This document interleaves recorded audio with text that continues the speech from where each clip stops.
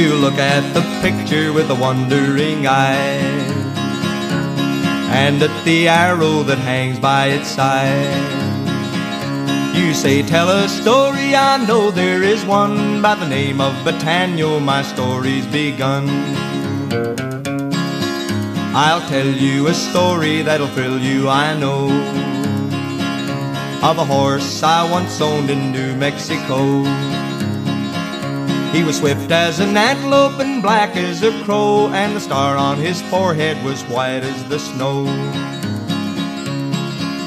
His hair, like the ladies', was glossy and fine.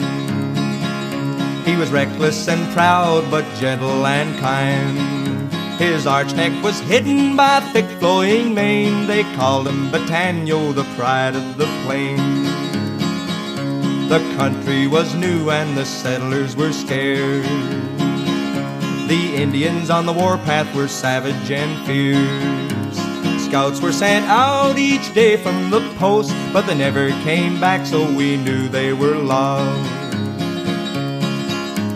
One day the captain said someone must go for help to the border of New Mexico. 12 brave soldiers had quick answered here, but the captain, he spied me a-standing right near. Patanio beside me, his nose in my hand. Said the captain, your horse is the best in the land. You're good for the ride, you're the lightest man here. On the back of that Mustang, you've nothing to fear. I'm proud of my horse, sir, I answered, you know. Patanio and I are both willing to go. For speed and endurance, I'll trust the black.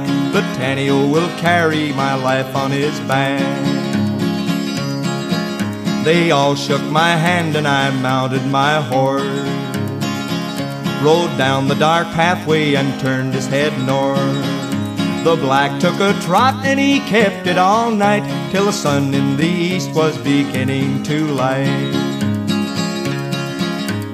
When from behind us there came a fierce yell, we knew that the Indians were hot on our trail.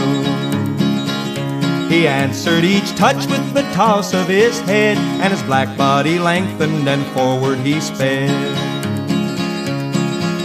The arrows fell round us like showers of rain, and suddenly in my leg I felt a sharp pain.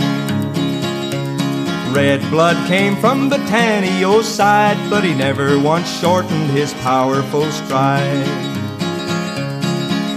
Patanio, poor fellow, I knew he was hurt, but still he dashed forward and into the ford.